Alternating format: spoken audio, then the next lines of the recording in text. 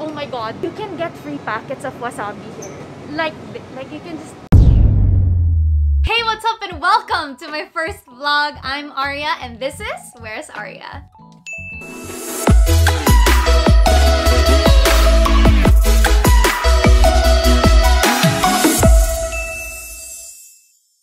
So I was wondering what I could show you guys for my first vlog, and I asked a couple of friends what they want to see, and out of everything that I can show about Japan, they said that they wanted to see the grocery.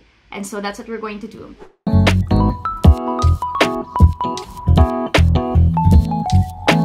we're here at the local grocery and we're gonna go inside and I'm gonna show you guys what's inside. So come on. Our baskets are super small. So they're literally like, you just put them in these little bags. Because I know sometimes in my country, we have like different options for like the baskets. You have like the big carts and you have the small baskets. So come on, let's go. Let's go to the frozen section. I'm surprised that there's no like sound playing. Oh yeah, today? Yeah, there's no sound because usually it's like there's music playing and there are people talking on the speaker. So I'm surprised that there's none. Usually it's like really noisy in here. So we should go here like when it's in the afternoon. It's not noisy at all. And it's not crowded. Here is all the frozen food and like all the fresh fish. But here, there's never a person who does... You know how when you have like, let's say in the butcher's area or like in the fish area, do you have it like when they're in front of you or when it's in front of the person? Yeah. And then it's like laid out and then you just like order like what kind of like fish you want, you point it and then you put it in a bag. I've never seen anybody like stand behind the counter, both in like the meat section or the food section or the fish section, and then but it's all like pre-packed already. In your country, is it like that? Oh, sorry, this is Dom, by the way. Hey. He's from the States, so yeah, we're gonna try to compare like from the Philippines and from America as well. Yeah, you can get them like in packages and stuff, but most of the time like we have them cut it up in front of us and stuff. So. Yeah. That's also with us with like beef and chicken. You can also get it in like bags and stuff, but usually it's not like just laid out like this. And then here in this area, this is one of my favorite areas in the grocery. This is the sashimi area. So they already have pre-cut sashimi. In the Philippines, we don't have it pre-cut. It's literally like in cubes. Look like this, and you kind of have to ask like, hey, can I have like a sashimi cut or whatever? But here, they already have it like cut for you. So what I usually do is I get different kinds of sashimi, which looks like this, and then I can just put them in the bowl and put them with rice, and then put them with these kinds of sauces. See, so you can actually make your own already because they already have like the sauce ready. So that's tip number one. Oh my god, this is the thing I love. You can get free packets of wasabi here. Like you can just get it, but don't only get what you need. Only get what you need. If you're gonna come here to Japan and you kind of just wanna like stay home in your Airbnb, you can just go to your local grocery and you can buy different kinds of sashimi right here and make your own poke bowl. And I'll tell you, or make your own like sashimi plate. So it's like less expensive. Alright, now we come to the meat section. So usually there are bigger groceries that have bigger sections of like their fresh food and stuff. But this is a small grocery because like, well, it's a small grocery. So here, there's also no person behind the counter and they also have already things pre-packaged. And if you look at the meat here, it's like, look at the marbling of this meat. Like the marbling of that is, well, it costs like $11. This is $11, right? Yeah. About $11 in the US. Yeah, this is like around like 500, almost 600 pesos.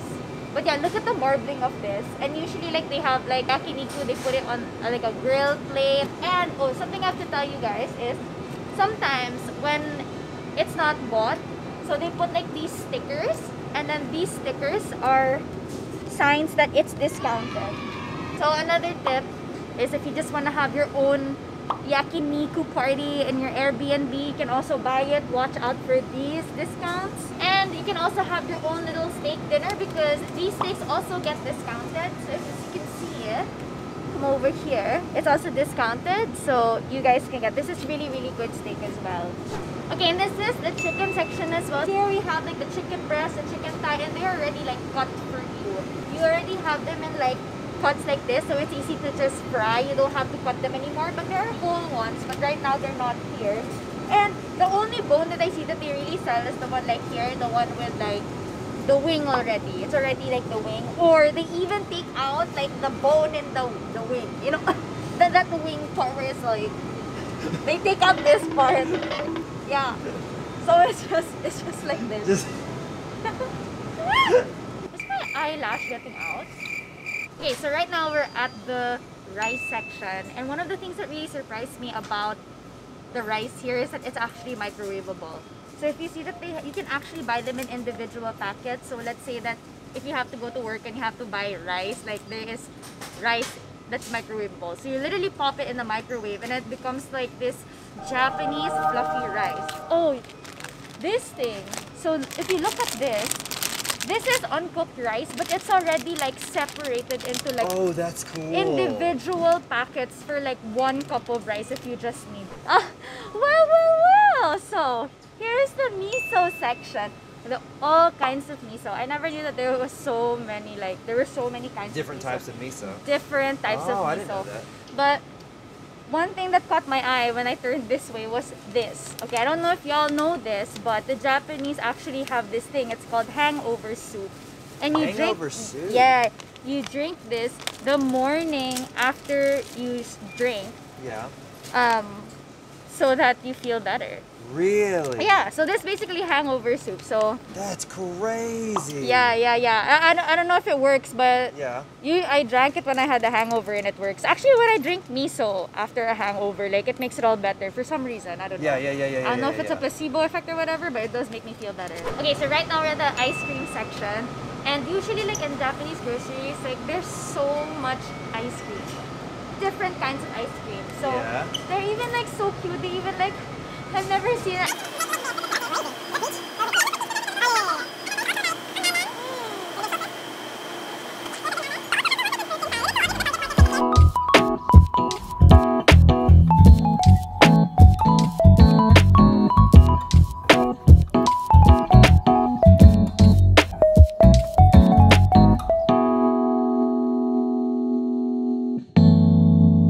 Ooh! Wow, look at these flavors. That's amazing. So What's up, the that one? baked cheese tart. Ooh, that Limited sounds so edition. good. So it's nice to check back at the local grocery because they have like a lot of seasonal ice cream flavors as well. Because Japan loves their seasonal stuff. Like even McDonald's has a seasonal menu. You know? So you can easily like buy sushi here in the supermarket. There are different kinds of bentos as well that you can buy. So you have like this one. Yeah, so you have like the maki. You have like the rolls like the maki as well. You can even get one little piece. Oh my god. If you just need that Why one would you do piece. that? Because, what if I wanted to buy one? I guess. So you can get this one little piece for like 60 yen. So it's just 30 pesos as well. So you have like your fried stuff as well in this section. You can buy ready-made okonomiyaki as well.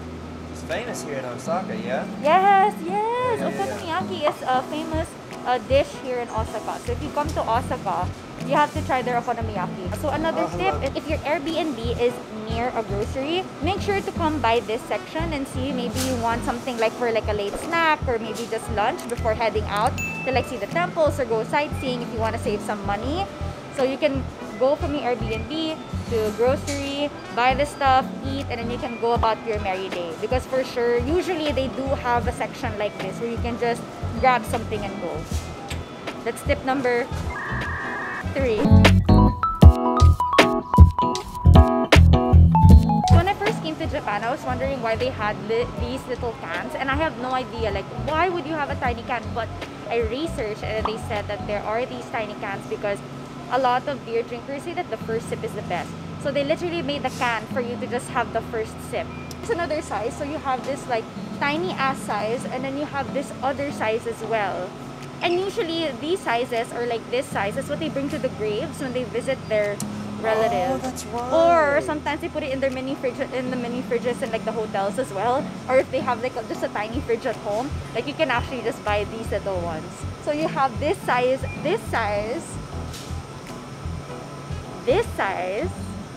and the big ass size that I can't carry in my hand anymore. And they also have alcohol-free beer. Yeah, and it tastes like beer. It tastes like beer. Yeah, and then you also have like your normal strong zeros. If you know your strong zero, I'm sure you've heard about it everywhere. You have like the 9% ones. There are also ones that are like 5%. This is my favorite. The 5% are like the 9%. Oh, and you also have your highballs. They also have highballs ready in can. Like the Suntory highballs. Yeah, so good. Okay, now we have like the shokupan. So basically this is like the normal bread. So usually one of this, one whole, it's not exactly a loaf because this is actually one part of big loaf. This is actually called like a one kin. And in one kin, one slice is called a maigiri. So they cut it into different kinds of slices because some people from different regions in Japan like a different kind of slice. And just in general, you want like a different kind of slice depending on what you want to make. So they have like the 8, they have the 5, the 6, and like the 3 and the 2. So yeah, that's the thing. That's the tea about the bread. Okay, so we have arrived at the last stop. There's so many things that I want to talk to you guys about more, but I don't think it can fit in 10 minutes. So we'll just go to the last stop that I feel you guys will enjoy, which is the snack section. So if you go to the snack section right here, we have all kinds of different snacks, and they're all in like small packets. You don't really have like the really big ones, you know, like the ones like in the States. You have like the jumbo size. I mean, there's one over there for like the potato chips, but usually like they're not as big. It's one of my favorite Japanese snacks, and I don't think you'd know that it's. I only found out about this from like my Japanese friends, and this is called happy pan. Now I don't know what's inside this, but it's like sweet and salty, and you call it, well, the powder that you put, it's called happy powder.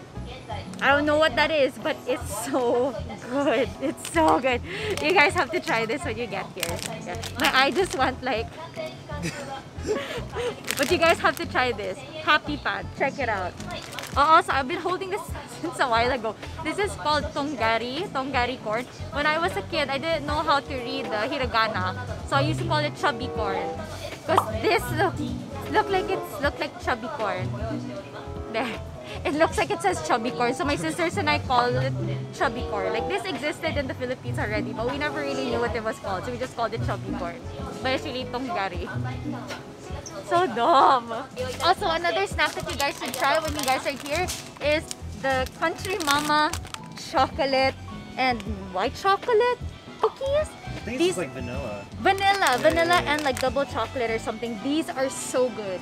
A must try. Must try. And you also have different kinds of pocky as well. They have like these salad flavored pocky. And then they also have, come over here. They have the salad flavored pocky. They have the strawberry flavored pocky, chocolate, and they even have tomato pocky. Tomato, like and then they have the roasted pocky as well. There you go.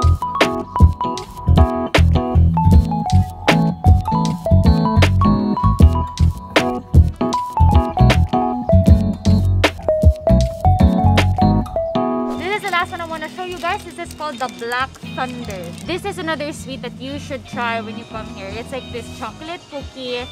Just try it when you get here. Like, it's so good at McDonald's during the winter. They even have a Black Thunder McFlurry. Black Thunder, really good. Made my family and friends try it back home. They loved it. Alright, I know that this is a totally different place to do my outro. I had to go catch my ride coming to work. So I'm gonna go end it here. Thank you guys for watching. Don't forget to like, share, and subscribe. And I'll see you on my next vlog.